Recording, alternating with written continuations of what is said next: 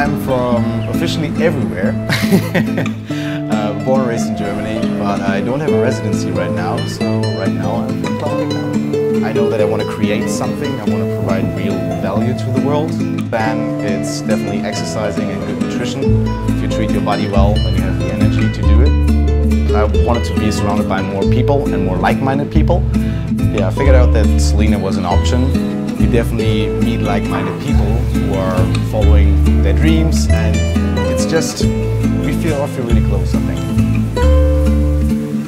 I think for most people it would be a really good idea, because it's a great experience. You have to get out of your comfort zone, because you have to make things work. That definitely makes you grow. So yes, everybody should try it.